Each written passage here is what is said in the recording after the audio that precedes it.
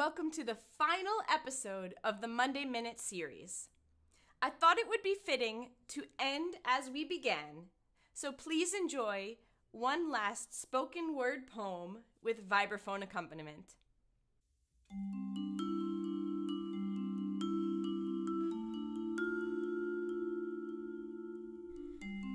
February through June, we learned about teaching in videos that soon I hope will be far-reaching. Now, like in class, it's important to review. What have we learned? What was new to you?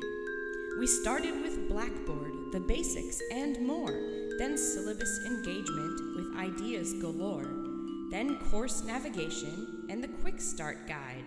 An episode on wellness and going outside.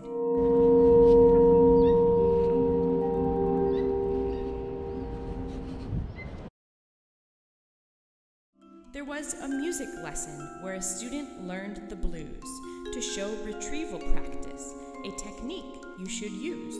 Then we baked a muffin for chunking information and had a list of tips for video presentation. Next, there was an episode built with Google Slides on interactive lessons and Easter eggs to hide. Then, requests for feedback with many different tools. Surveys, tests, forms, crowdsourcing can be cool. We learned what to do with input from students whose feedback has value, reflecting is prudent. Likewise, the quality of videos they see is important, but more so, audio is key.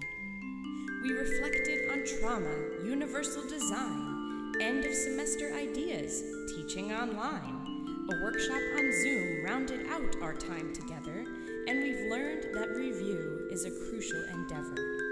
Reflect on this series and all that you've learned. It will stay online, so you can return to the open space document and each YouTube link. Continue to reflect, continue to think about student-centered learning and accessible design. Reflect and review, and your courses will be fine.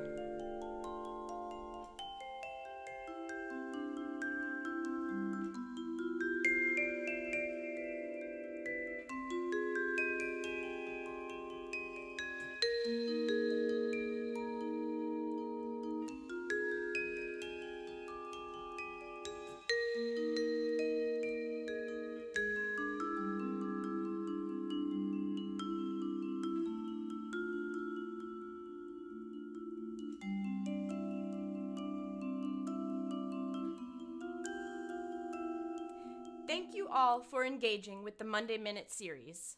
I've appreciated your contributions on the open space document, through email, and when you stop by for my Zoom hours. I have one last Zoom session this Wednesday from 1 to 4 p.m.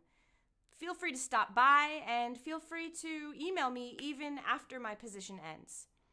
I'd also like to thank everyone at the Center for Practice, Teaching, and Innovation for the opportunity to work at Gutman this year.